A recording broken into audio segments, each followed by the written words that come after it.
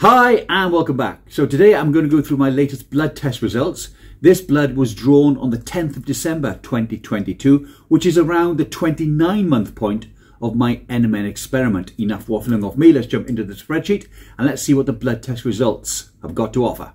So let's take a look at the supplements I was taking during the time of this blood test. NMN 1.5 grams a day, trans resveratrol 1.5 grams, only taking those on the days I don't train.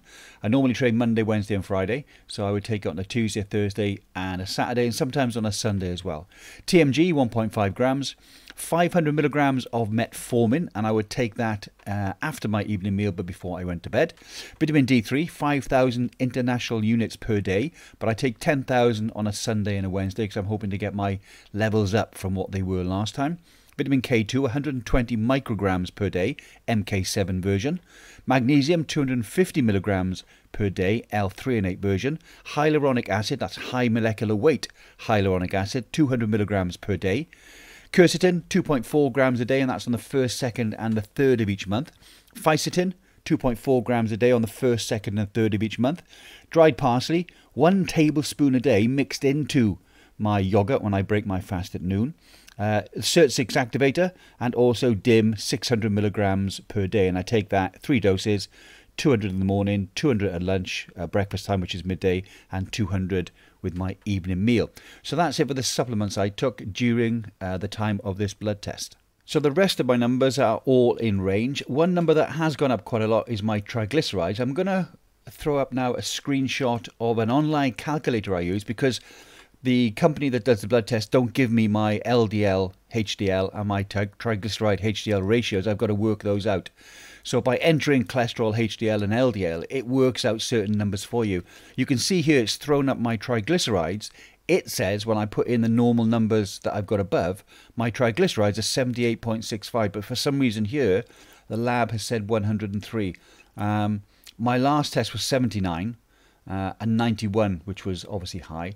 So 79 to 103 is a big jump, but the online calculator says it's 78.65. So this may be an anomaly in the lab. I'll check that when I do my next blood test, which will be in 3 months, because triglycerides as well as VLDL cholesterol is a number that I really want to try and get low. Let's look at my blood sugar. You can see here that my A1C is still high, 5.8. It's down from 6, but it's still high in the 5.8 mark. Bearing in mind I've been taking metformin for around 3 months now. I'm not impressed with this number. I thought it would have been a lot lower. That said, it may take longer than 3 months for metformin to actually make a difference when it comes to the A1C marker. As part of this blood test package I get to have a consultation with the doctor, so I will ask her what she thinks about this. She may say give it another 3 months, or she may up my dose. We'll have to wait and see after the consultation. That said, average blood glucose has gone from 126 down to 120, so I'm now back in the excellent control bracket. Metformin might have had something to do with that. Well, I'll find out when I speak to the doctor. Moving on to my liver profile, you can see here some numbers are in pink and some are in blue. That's because they've changed the measurement metric. If you were to look at 0.42, it's much more different to 0.27 or 0.33. It's because they've changed the metric. If it's pink or it's blue, then it's within reference range. This one down here, which is globulin, is red. It's been red for the last 3. I showed that to the doctor the last time. When she compared that to other markers that would have flagged it as an issue, she said there's nothing of any real note, and 2.09, where 2.5 is the lower number, is not really that far off, according to her. So no real issues with the liver profile. Moving on to my renal profile, you can see here that my bun level is high.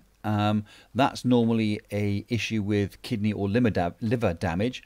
The doctors looked at all the other markers to do with that, and she said for my age there's not really an issue. The bun creatinine ratio is high because the bun number is high, but again she said 23.1 is actually the highest it can be, so it's gone red because it's 23.1. It's on the border, so as far as she's concerned, not really any massive concerns with regard to that. Thyroid, you can see here again, all numbers, although they're pink, are within reference range, so that's good. Vitamin D, up from 55 to 82.52, so hottest part of the year, so I'm getting more sunlight. Started riding my bike. Also, I'm taking the 10,000 international units twice a week. That's obviously pushed that that level up. Sufficient is between 30 and 80, and that's 82.5, so it's over sufficient, which is great. Toxic's over 100, so as long as I'm around the 80 mark, I think I'm going to be happy enough. Vitamin B12, again, down slightly from last time, but the lower end is 211, the upper end is 911, and 466 is in the middle, so I'm happy with my vitamin B12 numbers. Let's take a look at my testosterone. You can see total is up from last time. It was 455. It's now 586, so I'm happy that that's gone up. My total testosterone, so that's the total, sorry. My free has gone up to 25.52, and that used to be at 15.75, so it's really good that it's jumped up 10 points. I'm happy with that. I'm not sure if that's down to the DIM. What DIM does, as it lowers estrogen, it raises testosterone levels, so they're more balanced. I'm not sure if part of that is also that it frees up some of the total testosterone to be free, which is the more useful type when it comes to especially men of my age. I'm also looking into boron, because boron is a way of releasing more testosterone from the total to become free. I know that it's good as long as you cycle it. If you take it every day, it can be an issue. I'd be interested to see in the comments below anyone who's got any comments with regard to boron and its ability to free total testosterone. My iron levels, again, within reference range, so no issues with that. Homocysteine, again, well within reference range. I'm very happy with that. C-reactive protein, 0.62, a very good marker. This talks about inflammation in the body, and we all know inflammation is one of the risk factors for anti-aging diseases.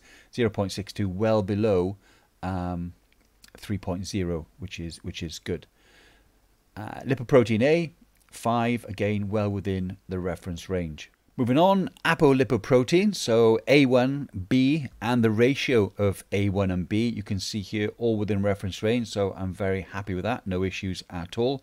Amylase, again well within reference range, and lipase also well within reference range, although they've changed the measurement. That number 159 is now within reference range. You can see it's vastly different to the 23, so although the numbers are different, it's actually within the reference range for that measurement standard. So I think all in all pretty good. Some of the numbers out of reference range, and I will discuss those with the doctor. One I will definitely talk about is the A1C number, and how metformin, although I've taken it for around 3 months, doesn't seem to have made much difference there. So I'll be interested to see what her take is on that. Also, boron. I'd like to see your comments below about boron. It looks like a useful molecule when it comes to freeing up some of the total testosterone, something that's very important for definitely men of my age. Well, that's it for today. I hope you enjoyed the presentation. I look forward to seeing your results with regard to my blood test scores that we've just gone through. As always, please take care, stay safe, and I will see you soon. Bye for now.